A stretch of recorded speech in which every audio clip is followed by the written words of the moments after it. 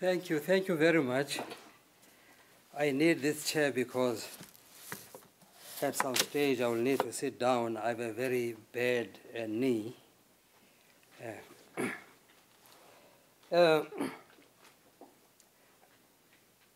Where do I change this? How do you mean? I mean, if I want to change the slide. Oh, okay. You will need to show me here. Just use the down button. Okay. The down button. Yeah, it goes down. Yeah. Oh, I see. Yes. All right. No, that's easy. Actually, I decided to use this PowerPoint because I have some paintings that I want to share with you, which are part of my talk here. And it's always best, when we are actually looking at the painting itself. So I thought, well, I might as well also use it then for just pictures. Yeah. I am greatly honored to be invited to give a lecture named after the three founders of negritude, Damas-Senghor, Emeritus and Damas. I grew up in the 1950s and 1960s when debates sparked by the writings of these intellectuals were raging. We in the south of Africa lived under British rule and then later under apartheid, both of which were rooted in segregation rather than the assimilation policies of the French colonialism that this philosophy was protesting. However, elements of it resonated with us, especially its Pan-Africanism and its expression of a humanism that positioned black people within a global community of equals. Even from their student days, these founders aimed at breaking nationalistic barriers. Initially among black students in France, and on a broader scale among Africans in Africa and its diaspora.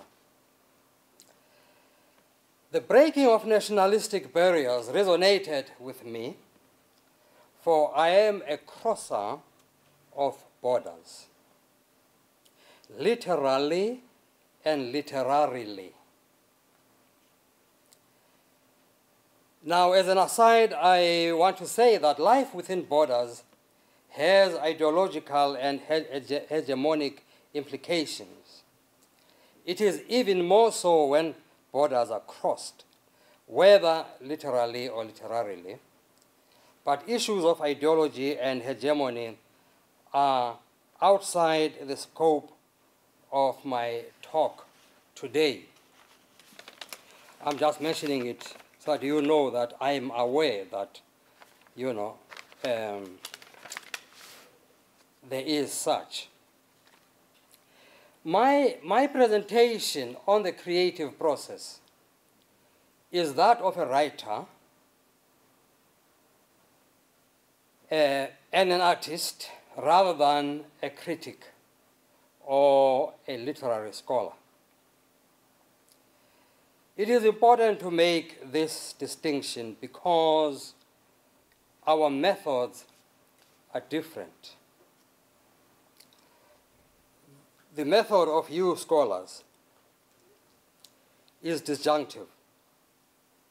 That is, you take things apart in order to study, how those different parts function. Whereas my method as an artist, as a writer, is conjunctive. In other words, I bring unlikely things together. It's those unlikely things that you take apart. You see, you take apart what I've brought together. So I bring unlikely things together, maybe from memory or from imagination.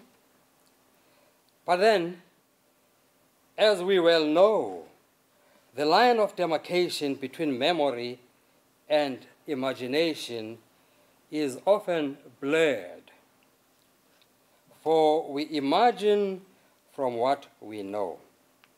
Sometimes what we don't know, we know. What we don't remember, we know.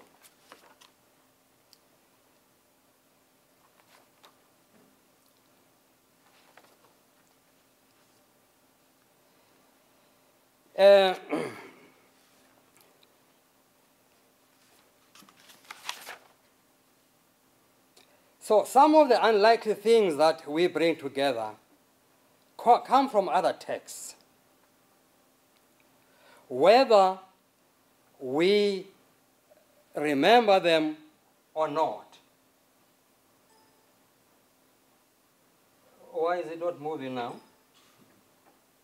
Oh, there. Oh, here I just wanted to say that I think I skipped that part. That I was born in South Africa, but then it was when I was talking about crossing borders. In South Africa, you know, in the south there, but then at 15 I was exiled. I was exiled to Lesotho to join my father in exile, and we lived there for many years as refugees. You see, Lesotho was a British colony at the time, whereas South Africa was an apartheid state. From 1948, it was officially an apartheid state. So many activists, political activists, had to escape, and many of them found refuge in Lesotho.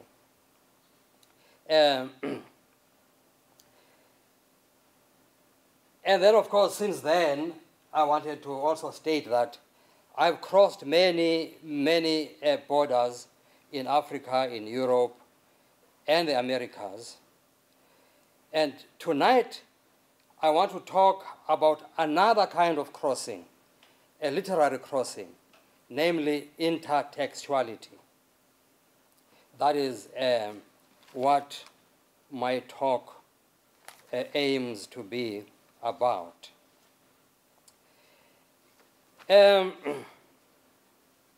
Now, I was also talking about bringing unlikely things together. And some of these unlikely things, as I say, come from other texts. And sometimes we do not even know or remember these texts. Texts, as I say here, know each other. Even texts that never met know each other.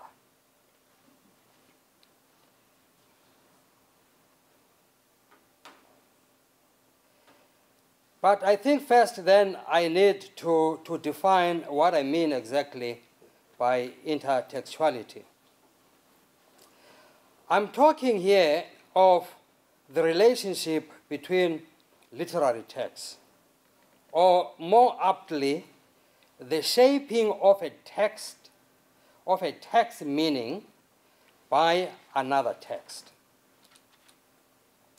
Now, this is a very rightly definition, and it asserts that literature does not exist beyond intertextuality. Texts know each other. Even texts that never met know each other.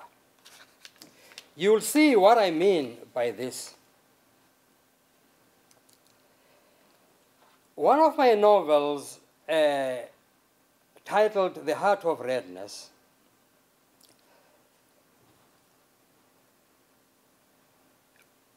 in fact, this is one of my early novels that I wrote when I went back to South Africa after an exile of more than 30 years. The Heart of Redness is a historical novel. It is set in the 1850s and is based on historical events that happened among the Xhosa people. The Xhosa people, or AmaXhosa, live in the Eastern Cape of South Africa. Now, it happened among the Xhosa people during the period when British colonialism was taking root in that part of Africa.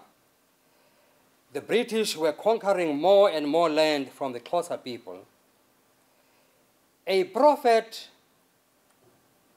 came up, a prophetess, a teenage girl from amongst the AmaXhosa people, who prophesied that the Xhosa people must kill all their cattle and burn all their fields.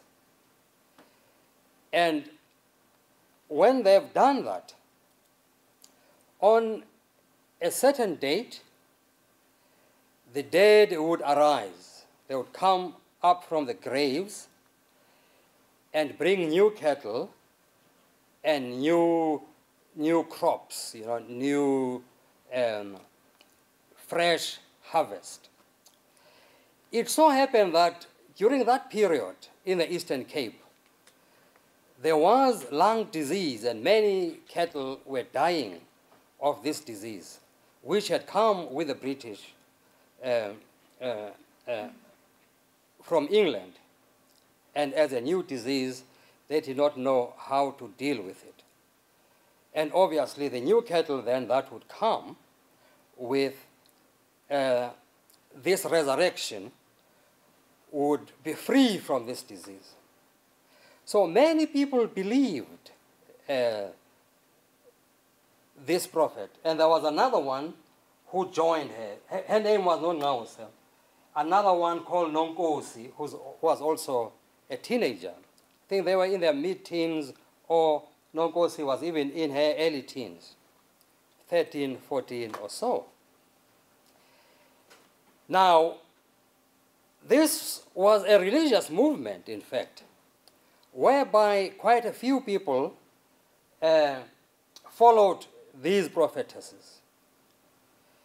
There were yet others who refused to follow the prophetesses, which created a civil war among the Xhosa people between the believers and the unbelievers, those who believed the prophecies and those who did not believe the prophecies. Many of the unbelievers thought that Sir George Grey, who was the governor of the Cape at the time, in his attempt to defeat the Xhosas, planted this idea in these girls, these prophetesses, this idea of this resurrection. Now, my novel then, looks at that situation in the past and those conflicts between the believers and the unbelievers. But in fact, my novel is about the present, the post-apartheid South Africa, because we shuttle between the past and the present, looking particularly at contemporary conflicts that involve mostly the preservation of the environment, the fauna and the flora and so on, against those who are bent on destroying it, by mining and other activities like that. Now, the heart of redness then examined those issues using the past to examine the present,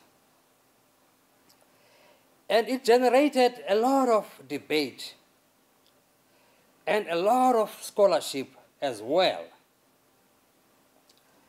And if you look at the scholarship, a lot of it, in fact, you see, looks at intertextuality between heart of darkness and the heart of redness.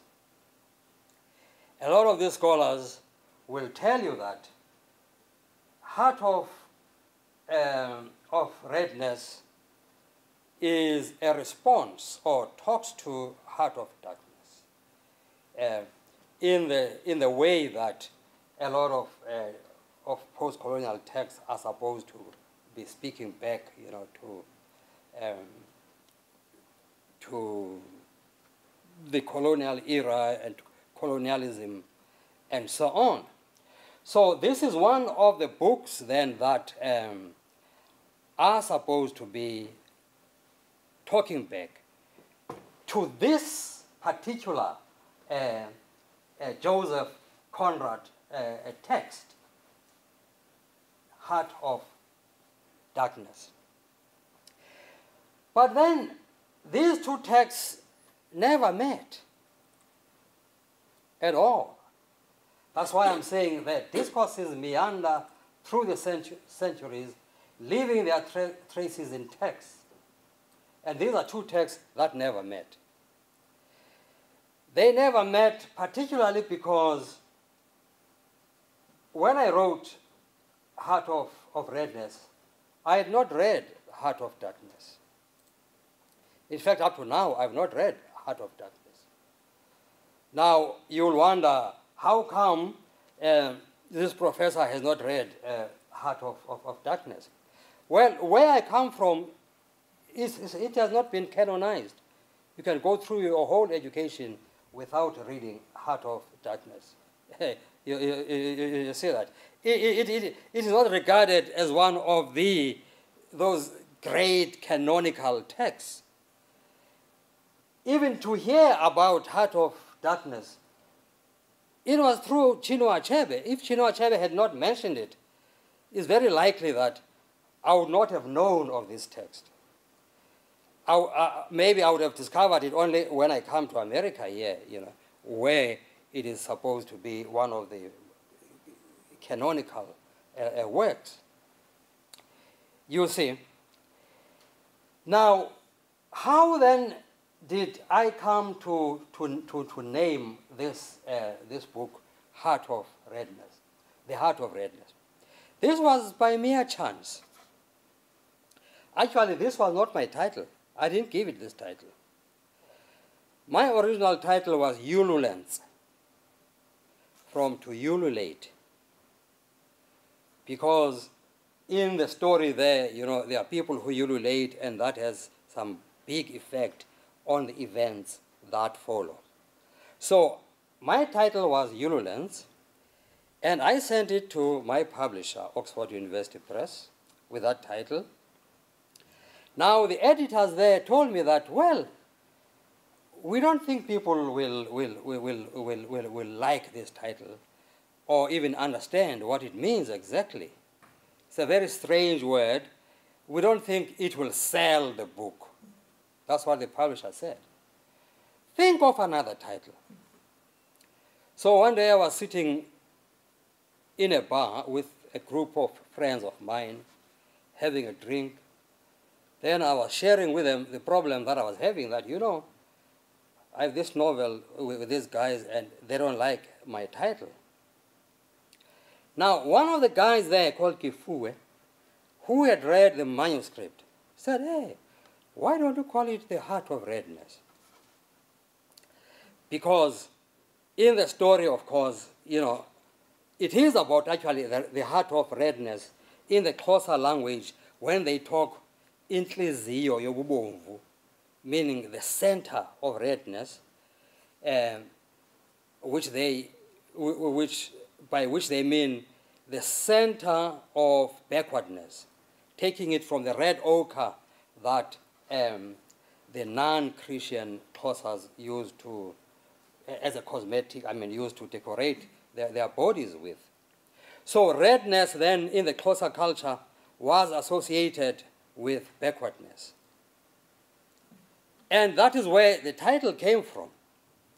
And that's why this guy was suggesting Heart of Redness. I said, yeah, well, I think we'll go with that title then. Little did I know that the title itself then will then, generate all that scholarship of intertextuality between Heart of Darkness and the Heart of Redness. That is what I mean when I say these two texts never met. They would have met, of course, if I had read Heart of Darkness. But because I had not read, you see, these two texts never met. But then, am I saying that that scholarship then is not valid? Not at all, in fact. Because intertextuality happens even amongst texts that never met. That is why I'm saying discourses meander through the centuries, leaving traces in texts. And therefore, even texts that never met, there are possibilities of having intertextuality between or among them.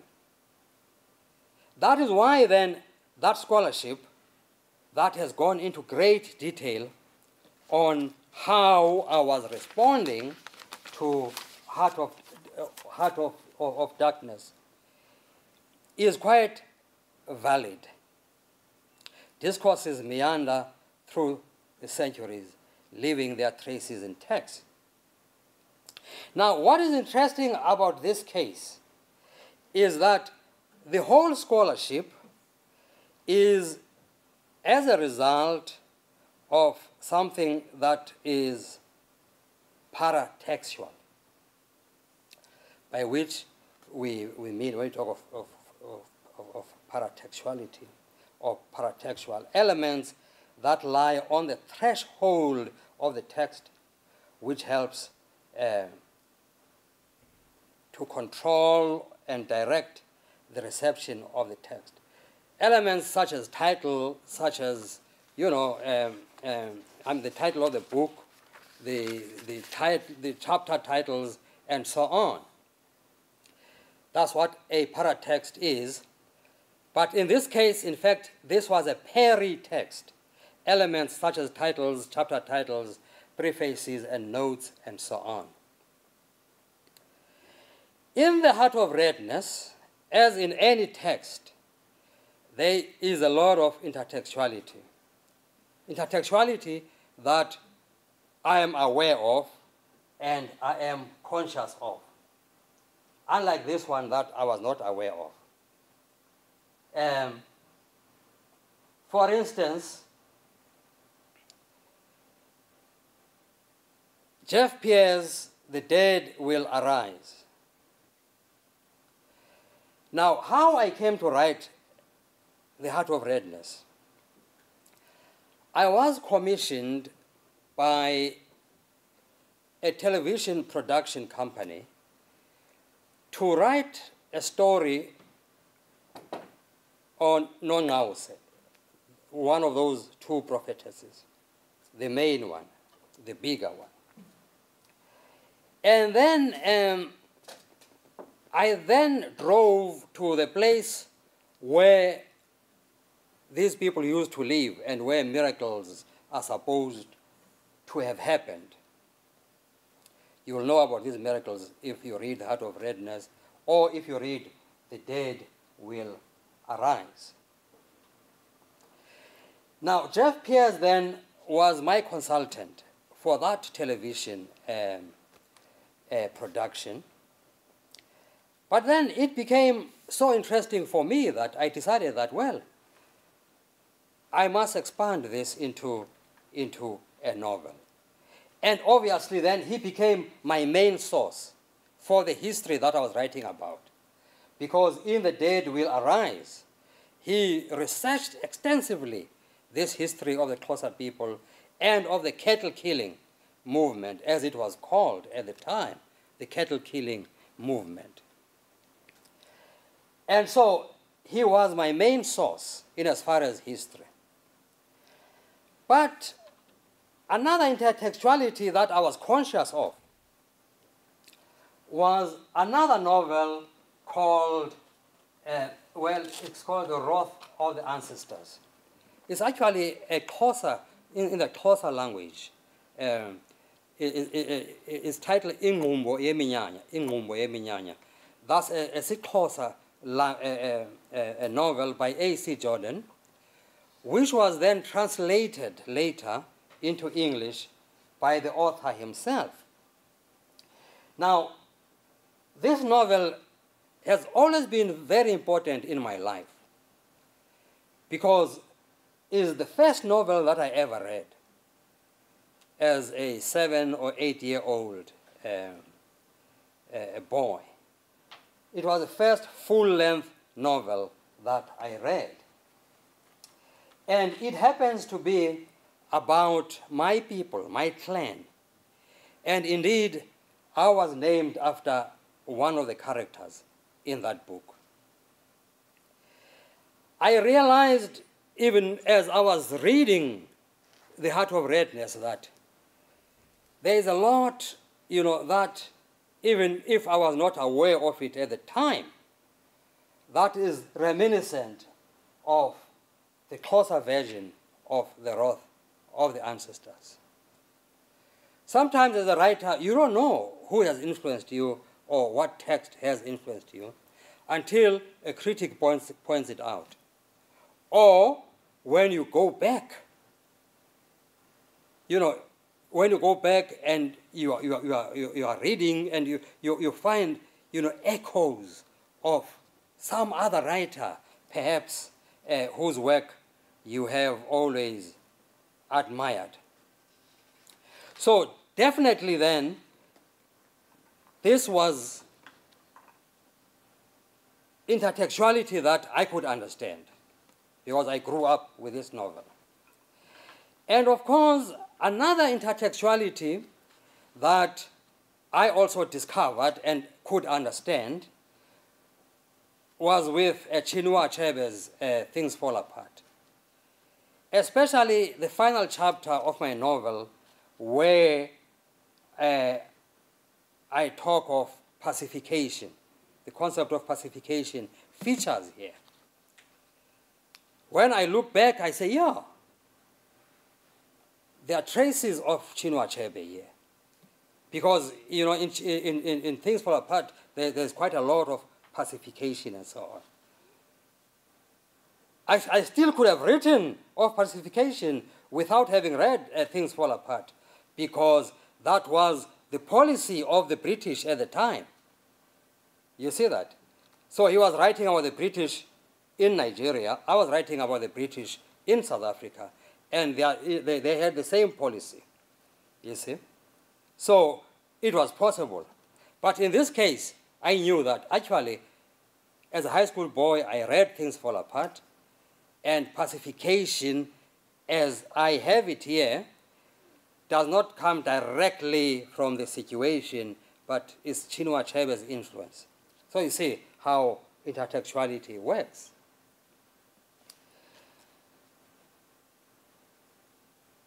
But then, of course, there was a lot of intertextuality as well that I was not aware of. I've told you already that one, which was suggested by the two titles, and therefore a lot of scholarship happened. But some other intertextuality, let me first read, perhaps, the last paragraph of this novel, The Heart of Redness. The very, very final paragraph. I will not put it in any context because that's not important. You'll see what, in my view, is important. Oh, this Haysi, he is afraid of the sea. How will he survive without the sea? How will he carry out the business of saving his people? Kukezwa grabs him by his hand and drags him into the water. He is screaming and kicking wildly. Wild waves come and cover them for a while, then rush back again. Kukezwa laughs excitedly. Haiti screams even louder, pulling away from her grip. No, Mama, no. This boy does not belong in the sea. This boy belongs in the man village. Period. And that's the end. And that's the end of the novel. You see? Now, what has happened then here is that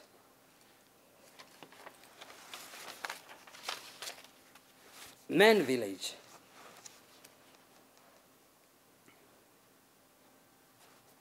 that's what, there's always been that question.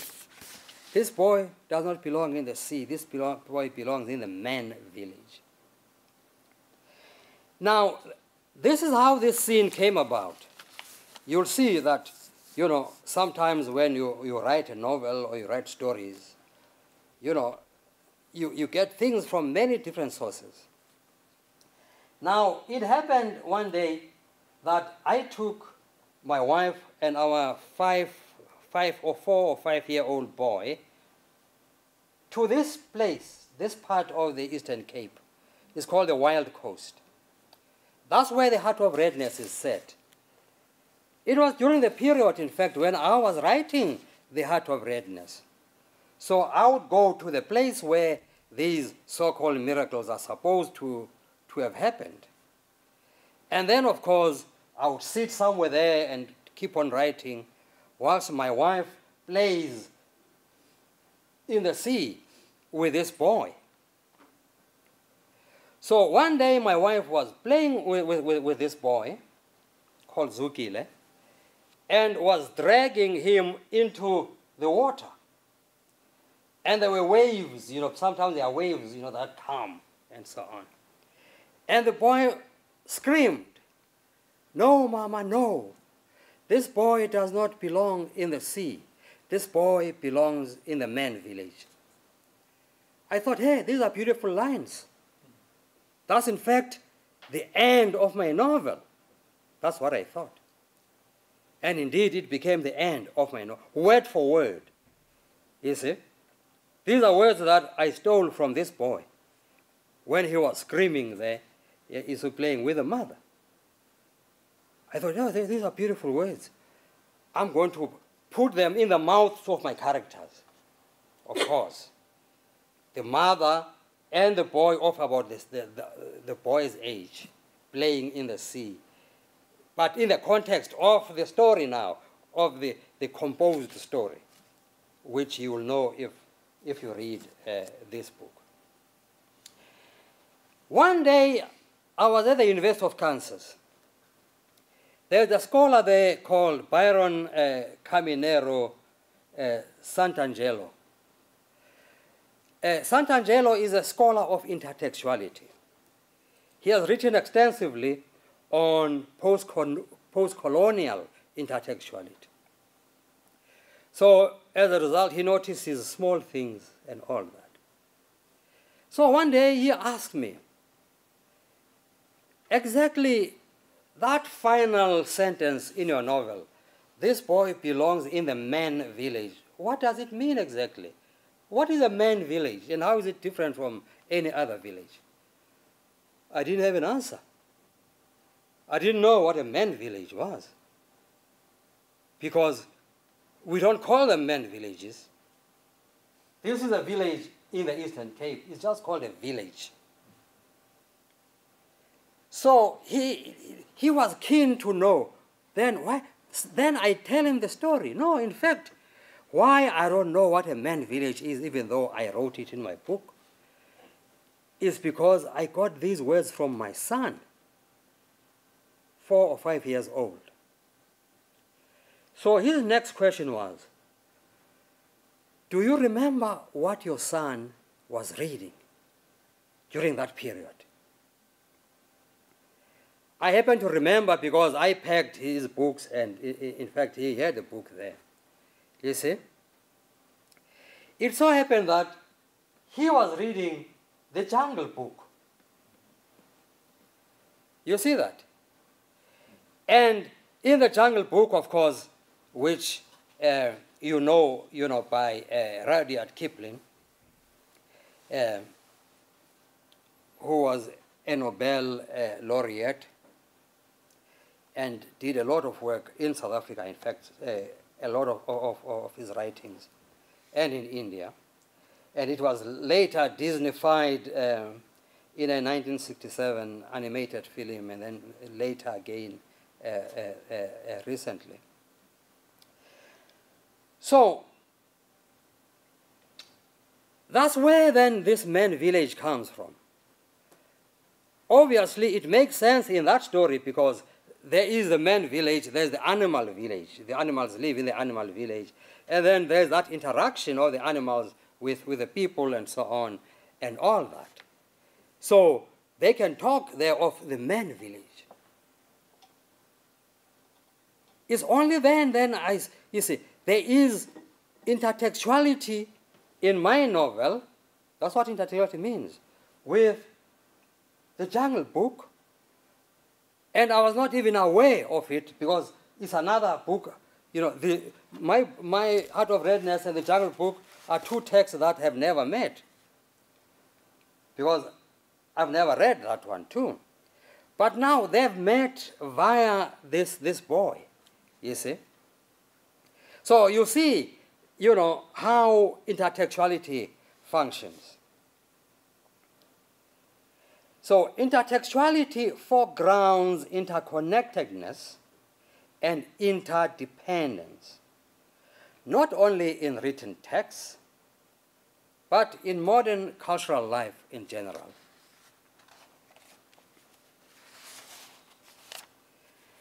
The Basotho people have a saying. You see that's a young Mosotho man holding a shield. They have a saying, the Basotho people, a society, some of whose art is still part of the common festival, with no division of labor between the spectator and the creator, performer, have a proverb, Tebe isehelwa hudima engwe. And this means a shield is patterned on another. We build on what has been created by others before us. So much for originality. Now, paintings. Paintings and other arts such as film, music, architecture, and so on, talk to one another just in the same way as these works of literature talk to one another. They talk to one another even when they've never met. It is the same with the other art forms as well. They talk to one another all the time, as well as talking to other arts. Now, one of my novels is The Madonna of Excelsior, which I wrote many years after The Heart of Redness. It is set in South Africa during the apartheid period and then after apartheid. During apartheid, there were very strict laws of who you could love and who you could not love. It was illegal for certain people to love one another. They would actually go to jail for that. You see, especially if one is black, the other one is white. You see that? These were crimes in the statutes book, you see. In the same way that I think you used to have here until not so long ago in Virginia. I remember that story, you know, and all that. Well, in South Africa, they were much, much stricter than, you know, because people did actually go to jail. People were arrested. They were imprisoned for that. Now, I remembered one day that, you know, there was a time when I was at high school, and then I remember a story broke out in a small town called Excelsior. Now, Excelsior just indicate to me when you think you know, it's enough. Yeah? Because I'll just go on and on. Enough. Yeah? All right. Yeah, just indicate that, hey, time up. Okay. Yes, please. Now, in Excelsior then, which was a very conservative town, conservative, of course, in as far as, you know, the Afrikaner people, the white South Africans who were in power at the time. You see, they are descendants of the Dutch and the French Huguenots and so on. But then they evolved. They evolved as a tribe with its own culture that drew from the various mother cultures, but also from the cultures of the slaves. Even their language, Afrikaans, in fact, was a Creole invented by the slaves who came from different areas to communicate among themselves. So the slave master appropriated that language, and it became his language. So that was the birth of Africans. So when we talk of Afrikaners, the word means Africans, but they are, in fact, that white tribe then, which was in power, which introduced statutory apartheid. I say statutory because racial discrimination in South Africa has always been there. It was introduced by the British, you know, many, many years before the Afrikaners took power. The Afrikaners, you know, all they did then was to make these new laws. In other words, to put what was already in practice, or sometimes loosely practiced, because people still did marry even, you know, then into very strict laws that had to be obeyed, you know.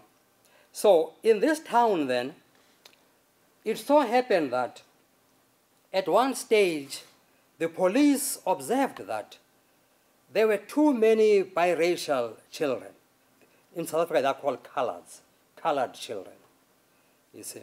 So the word colored is used differently there from than the way you use it here.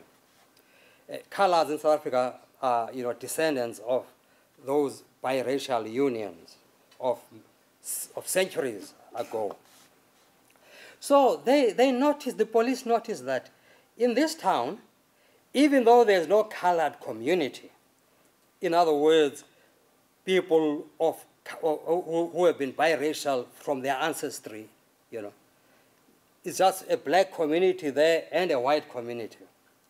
But now all of a sudden there are all these colored kids running around the streets.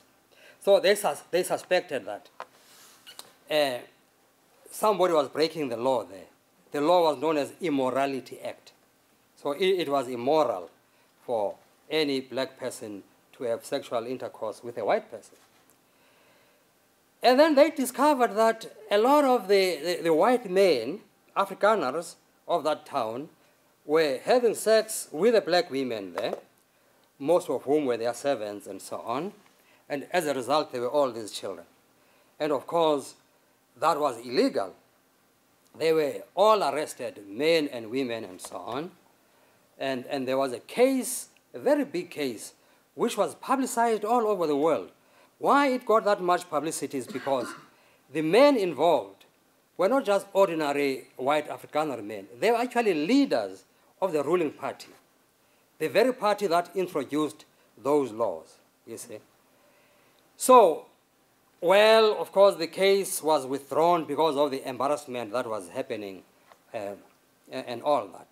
So it happened then many years later in the new South Africa, in the new democratic, post-apartheid South Africa, I was curious to know what happened to those children who were born, who would be adults now, of course, who were born during that period. And what happened to the men and to the women? Some of the men actually committed suicide because of embarrassment. Others were pastors in the church and so on. So I went back to Excelsior then to discover this story. And I wrote the novel, The Madonna of Excelsior. It's based on that. It's actually based on real people who live there, and you'll find here actually clippings from newspapers and so on. So, in this novel, then, what I do, that's the cover, and that other picture is from a play that was based on this novel.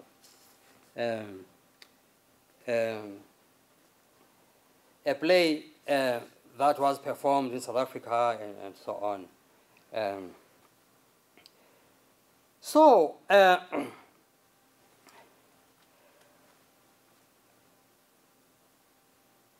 What I've done in this book is to use paintings. There's an artist who lives there in that area. Well, he's dead now. He lived there then. Father Franz Cloud, who was a Catholic priest. And he used to paint, he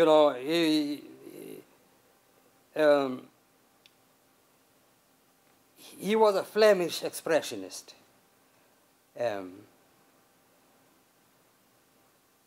I use his paintings because he painted those sceneries and those, my whole setting actually,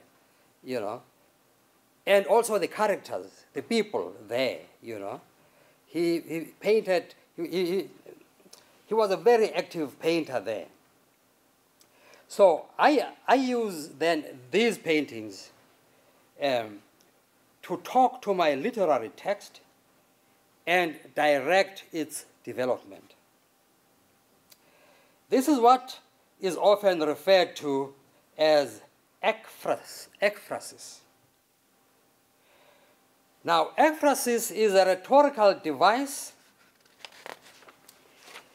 in which a visual object, usually a work of art, is vividly described in words, which is what I do here.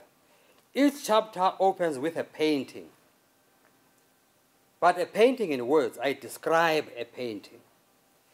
And then the subjects of that painting emerge from the painting and become characters of my story.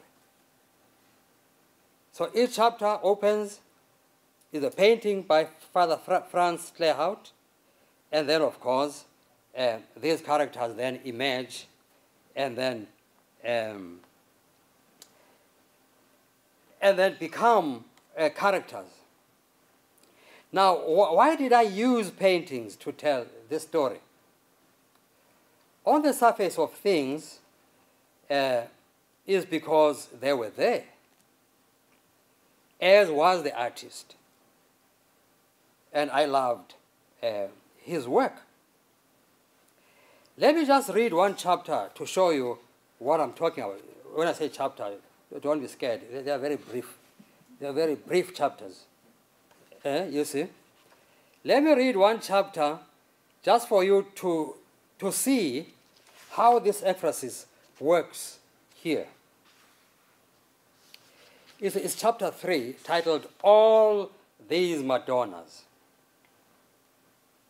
Never mind about the context.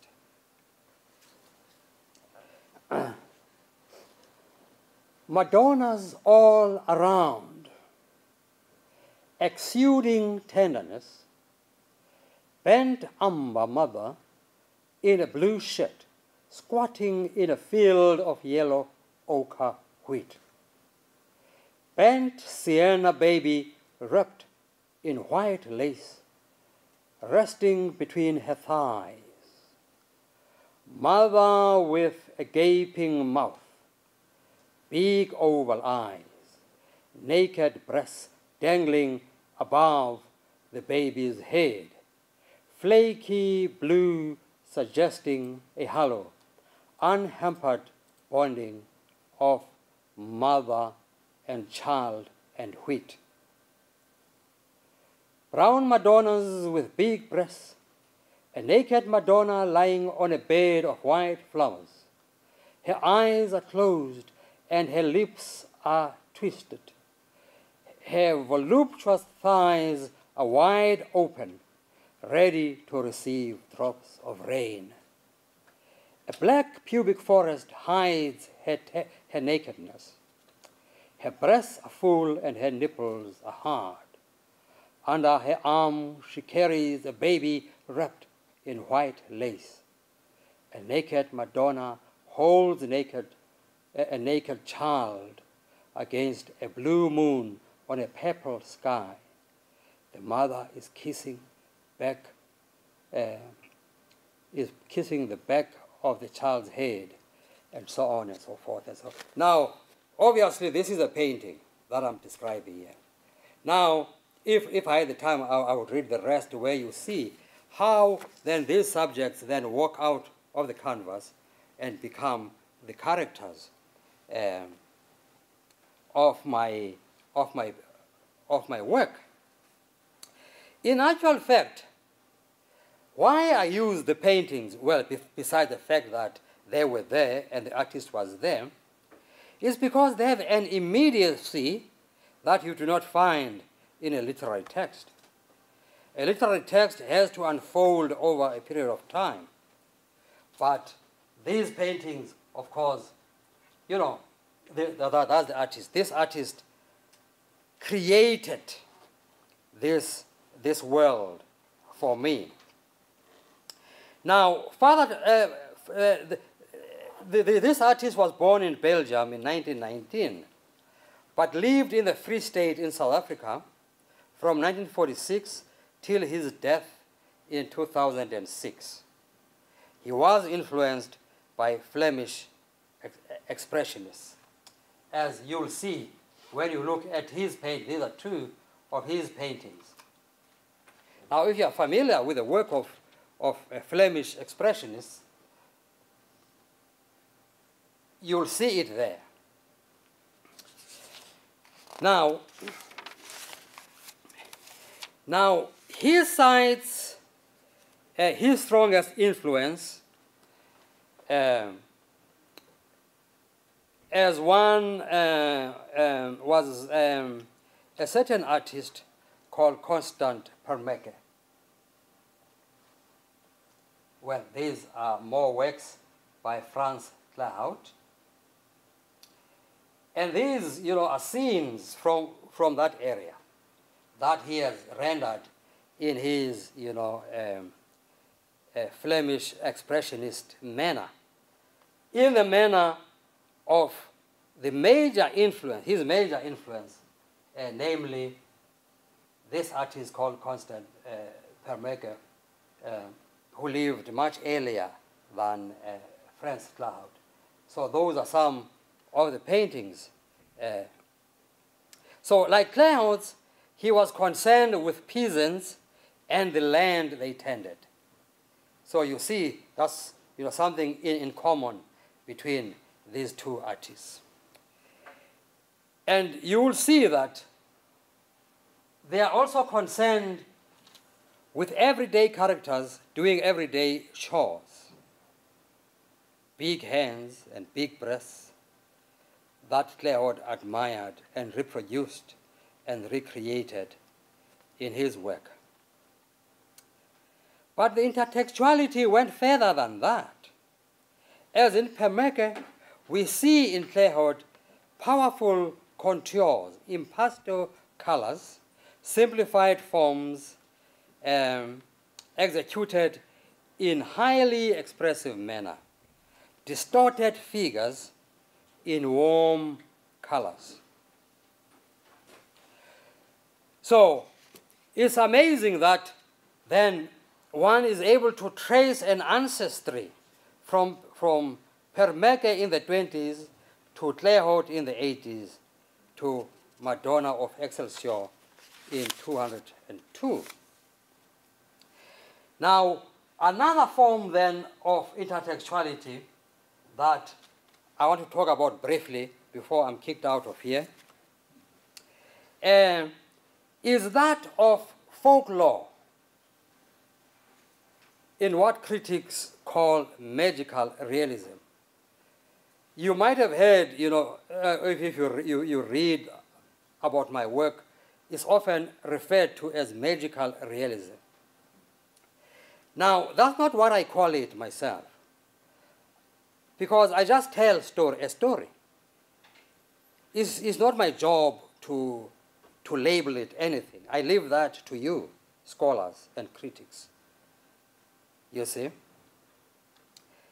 But the sources that I use in my work are the same sources that those magical realists who do what is known as ontological magical realism use. In other words,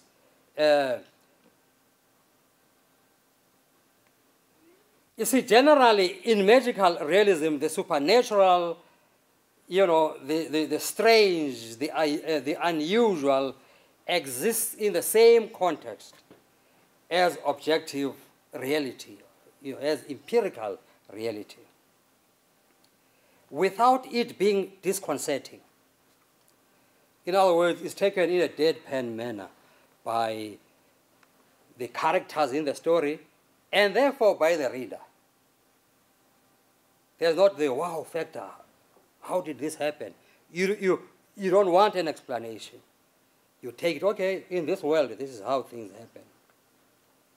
Now, ontological magical realism draws actually from the oral traditions, from folklore and so on, and usually takes that folklore, or what in the West would be called superstitions that exist among the people, and then write of it as if it is objective reality. Whereas, on the other hand, epistemological magical realism, such as that of writers like Vangelis Hassianidis, the Greek fellow over there, is purely invented magic that's been created from imagination, and in many instances, it attempts to subvert science. It has some of its roots in science, but it subverts that science. Now, ours, then, is the ontological type that is informed by the rich folklore that exists in our communities. That is where we draw. In other words, that's one of the very rich intertextualities, that come into play in our work. It so happened, in fact, that, and you know one of the major writers, Gabriel Garcia Marquez, in South America, told me once that, in fact, his own magic comes from his grandmother. The storytelling of grandmothers. And I was amazed to hear that, because mine also came from my grandmother, from her storytelling, which was very magical, but at the same time, existing in the same context as our own reality. He further told me that, in fact, his grandmother got her magic from the African slaves in Colombia. So, which was quite amazing for me to see that, in fact, our source of magic is the same, the African grandmother. Now, I use then a lot of that in my work, and then I'll just rush now because we no longer have time, I just wanted to share some of the paintings that I do, because you see, as you can see that painting, you know, is very important in my practice, in my art, in my writing, but also. Now, this, of course, happened in South Africa in 2012 when miners went on strike because they wanted more money. And then the police came and shot many of them. About 34 miners were killed and 70 were wounded. This is known as the Marikana massacre, which took place then and is regarded as the single most lethal use of force in South Africa. You know, and what, you know, this happens now when it's post-apartheid and black people are supposed to be in power. Now, this massacre then, there emerged this leader who was called Mgcineni Mambush Noki, you know, who was an illiterate man who led these mine workers. Noki would negotiate with the police, as you see in that picture, because the police came in their armored vehicles and so on. And there, as you see him there, you know, talking, he would go talk to the police and then go to the miners to try to calm them down and so on, to pacify them. And then the police opened fire. And Noki was one of the guys who was killed, as you can see him there. Now, he has become a very iconic figure in South Africa. He's referred to as the man in the green blanket. You know, it has become some kind of a matter, a political matter of the new South Africa, you see. When we are no longer killed by the Afrikaners, now we are killed by ourselves. So, I've painted a series of paintings then that are informed by these events. But then, of course, I subvert them and make them and give them, imbue them with new meaning. As you can see, the sunflower and other flowers and so on and so forth. Well, it's up to you what you want to read in that. I'll be very fast now because of time. And then, of course, again there, we see other paintings that are also informed. That's intertextuality as well there, you see. Because I was not there myself when these things happened. They were captured by news people through photographs, through descriptions and so on, and using those images to create my own paintings. That is another form of intertextuality. I wanted to read my artist statement, but there's no time for that, which would explain my method here, but which is a very intertextual method. Again here, another painting, The Man in the Green Blanket. Now, if you're in South Africa, you would know what those houses are and what they mean. These are the houses of the president, the present president, who stole money from the state to build some of these houses. And then, of course, you know, he was required, he was taken, you know, to the public protector and so on, and to court and all that. He was required to pay back some of that money, and he has. But then, of course, the man in the green blanket haunts him and his types, you know, in my work, as you can see here. And of course, that's a semi-abstract painting, but also, you know, with that theme. Another rendition of The Man in a Green Blanket. Here, using also the Basotho in intertextuality with Basotho wall decorations, which are known as ditima or the patroni. That's another semi-abstract. And of course, another painting there, The Man in a Green Blanket. It's up to you what you make of it. If we had time, I would elaborate on some of this. The Man in the Green Blanket also. So it's a whole series of paintings that I've done about the man in the green. That's another one. Well, I no longer own this one. It's with a collector in England. It's influenced also a lot, as we can see, by Cubism, you see, Braque's Cubism.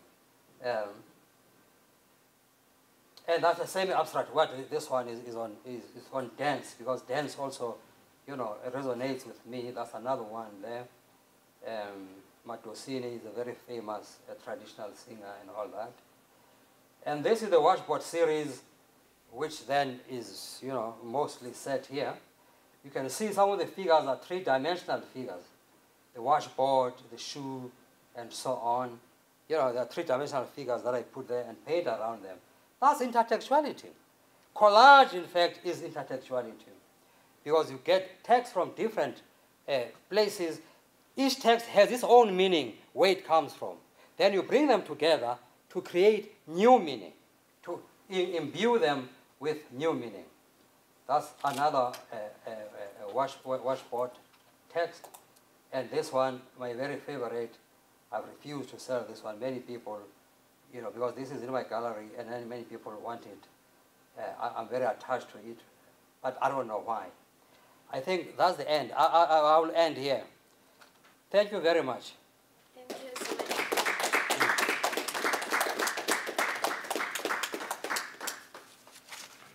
Time for a question, anybody? Oh yeah, questions, all right.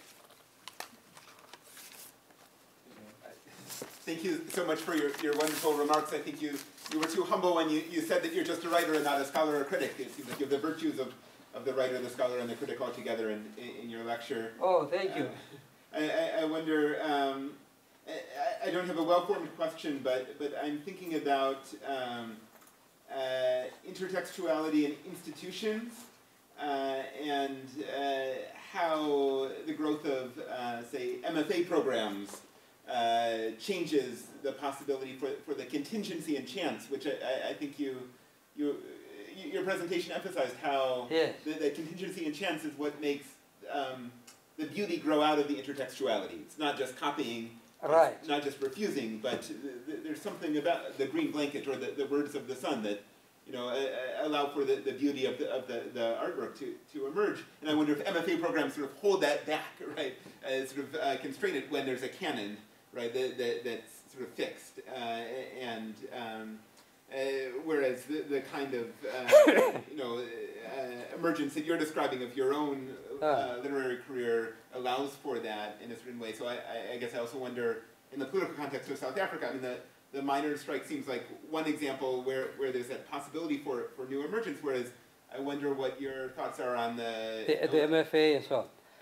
Fees must fall, or roads must fall, right? I mean, the kind of activism around academic institutions in South Africa, yes. as opposed to labor-centered activism. It seems like the academic-centered activism might be more institutionalized in a way that could be. Well, I mean, you see, I support all those activisms, because even those students, you see, they didn't just suck this from their thumb. They were promised these things. When we wanted them to vote for us, when Mandela himself, he wanted their votes, he made promises. There will be free education for all. You here who are here, you'll all get houses. You see? And I warned him even then that you are creating expectations that you will not be able to fulfill. Now, young people are holding them to those promises that they made. You see? And now they have no way out. You see, they have no way out. They just have, because the young people are putting a lot of pressure. You see? And the young people, they know already that if the young people made apartheid ungovernable, they can also make us ungovernable. You see that? Yeah. About MFA and so on, I don't think that there's any constraint on intertextuality, because in any case, you can't constrain it. You see, intertextuality is not plagiarism. you deal with plagiarism very harshly, and you should. Intertextuality happens whether you like it or not, because, as I said here, you know, texts talk among themselves as they meander through the ages, whether you like it or not. Some of these texts have never met, but they will talk. You see that? Because the discourses themselves that inform those texts are there. You see. In fact, a lot of the programs that I've seen myself, students are, you know, especially writing programs, they are encouraged actually to read quite extensively what are known, models. You know, there are those models, you know, that we'll be discussing. So we discuss both their work, but at other times we discuss, you know, other established writers and all that. And sometimes we may even say, you create a pastiche of this or that, you know. And it is something that you cannot fight against, even if you wanted to, you see, because it just happens naturally in the creative process. I have a meeting, but thank you so much. Thank you. Yeah? Okay. Okay. Yes. Thank you for coming, and I really appreciated this idea of intertextuality and how it sort of comes up naturally or accidentally. I'd love to hear more about your... Or purposely, you know. Or, I say sometimes it's by design. yes, yes. For instance, if you read a writer like J.M. Coetzee, you read his novel Foe, you find intertextuality with Daniel Defoe's life, but Daniel Defoe's work as well, Robinson Crusoe and Roxanne on the other hand. You see, the writer consciously and purposely uses these and hopes that you are going to identify them. In other words, he's not stealing them. He hopes you are going to identify them, and that they will enrich then your experience of you see. Yeah. But then, you know, that was not your question. Oh, Yes. It kind of was my question. I'm interested in also your process. You spoke a lot about research and travel, and I'd love to hear more about sort of your actual writing process, how you put together these. I know you mentioned you sort of use the paintings as inspiration for your characters, but how you sort of put together these historical novels and where the ideas come from. Okay, with historical, because I write both historical and just contemporary stuff, you know. With historical novels, yes, I do some research, you know. And my historical novel is quite different from other historical novels that I've seen, where the writer tries to subvert history. And it managed to do it very beautifully, actually. I do love those novels as well, the subvert, you know. With mine, you see, the intention is not to subvert history, but is to use historical record as it exists at this time, knowing, of course, its problems, you know, you see, to locate my stories within that, you see. And when I do that, it's because, you see, why I do that is because there are there's a lot of rich history in South Africa that my people have not been allowed to study.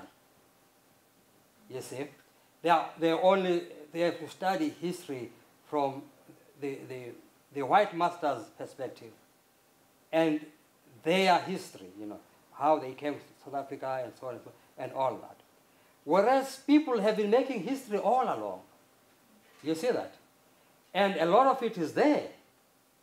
You know, there's historical record, but there's also the oral tradition, there are oral traditions and so on. You know, there are genealogies that are recited. You know, I know my history, for instance, from, you know, 500 years ago from the person who left Central Africa, the Great Lakes, and came down, and then to whom he gave birth, and then and so on and so on, and all that, up to my father and to myself, because we recite genealogies as part of what we are brought up with, you see. So poetry becomes the book of the ancestors, you see, through which they've recorded their history. And then as it is passed from generation to generation, we add those generations, we add them until it gets down to me. So the oral tradition is very important, but historical record as well. So my aim really is not to subvert history, but to take historical record and so on and bring it to the attention of my readers by fictionalizing. I always make the point that my fiction, my novels are driven by fictional characters. Otherwise, they would not be novels. I mean, if they are driven by historical characters. By fictional characters who come from my imagination, but then those characters function within that history. They operate within history. Sometimes they are impacted by that history, you see. Sometimes they are players in that history. You see that? So the research that I do then, you know, it involves a lot of talking with people and so on, the old ones who still have this culture of genealogies and all that. Yes. Mm. Yes. Hi, thank you. So you mentioned, you were sort of talking about this just in the last question, but you mentioned the unintentional use of intertextuality, but how do you think your works may have been influenced had you read The Heart of Darkness or The Jungle Book, or how do authors purposefully connect different texts? Well, I don't even know. I don't even know, because with Heart of Darkness, actually, I have no idea what is in there. And when scholars write about it, you see, there's a lot of scholarship about my work. I don't read that scholarship. I never, ever do. Some scholars have given me books that they have written on my work. I keep them there so that my kids can read them if they want to, they want to read. But I never bother with them, because, you see, they won't help me in anything. I've already created the work. You see that? And I don't intend to, in my next work, to take advice from scholars how to create my next work. So there's no point of reading it. If I was going to teach my work, for instance, which I don't, maybe then I would be compelled to read it, to hear what other scholars are saying about it and so on. But I never, ever teach my work. Actually, I would not know how. You see? There are many things I say in my work that I didn't even know I was saying. I hear them from scholars. They say, oh, here, this is what you are saying. And so I say, oh, that's what I'm saying. That's wonderful. You see that? So I have no idea. It's impossible to answer that question, because I have no idea. I do not think, for instance, you see, when they write, you know, a work of great scholars, especially the Italians, there's a lot of work there on where, I mean, you know, they are looking at intertextuality between Heart of Redness and Heart of Darkness. Why I'm saying that scholarship is valid even though those texts have never met is because the circumstances and the discourses that have informed my work or informed that other work, you know, meander through.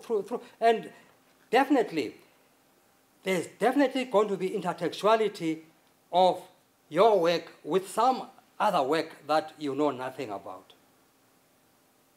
You see, whether you know it or not, whether you like it or not. Yeah. Thank you very much. Thank you.